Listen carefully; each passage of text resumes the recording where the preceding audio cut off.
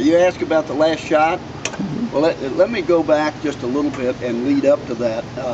One of the reasons that a lot of people remember this, not only because we were such a small school going against the school that had won more state tournaments than anybody in the state of Indiana, but it was the unusual circumstances of the final game.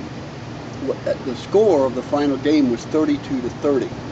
And what most people don't understand, and I didn't until about 3 years ago, that we had a 15.5-point winning margin by the time we hit Muncie Central.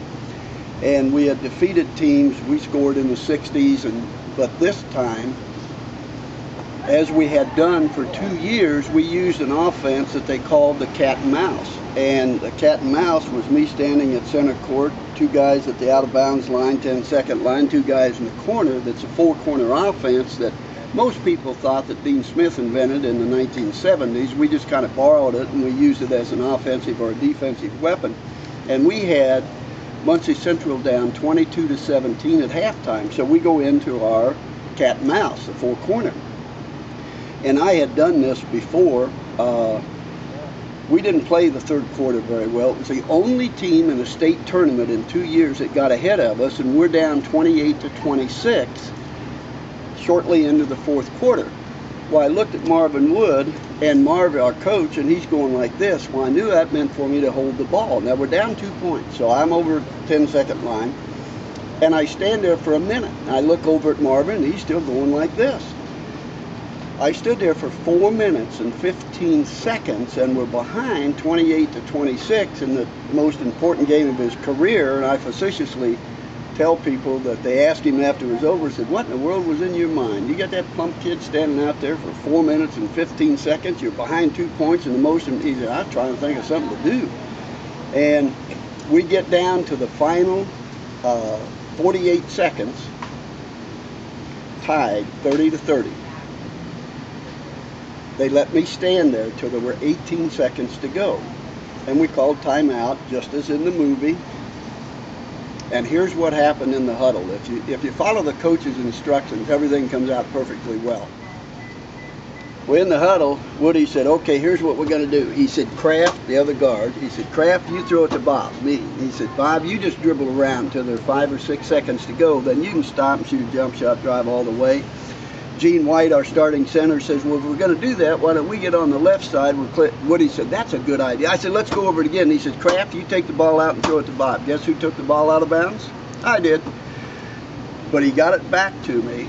And you asked me if I thought anything about the last shot. I'd like to say, I was nervous and it was all built up.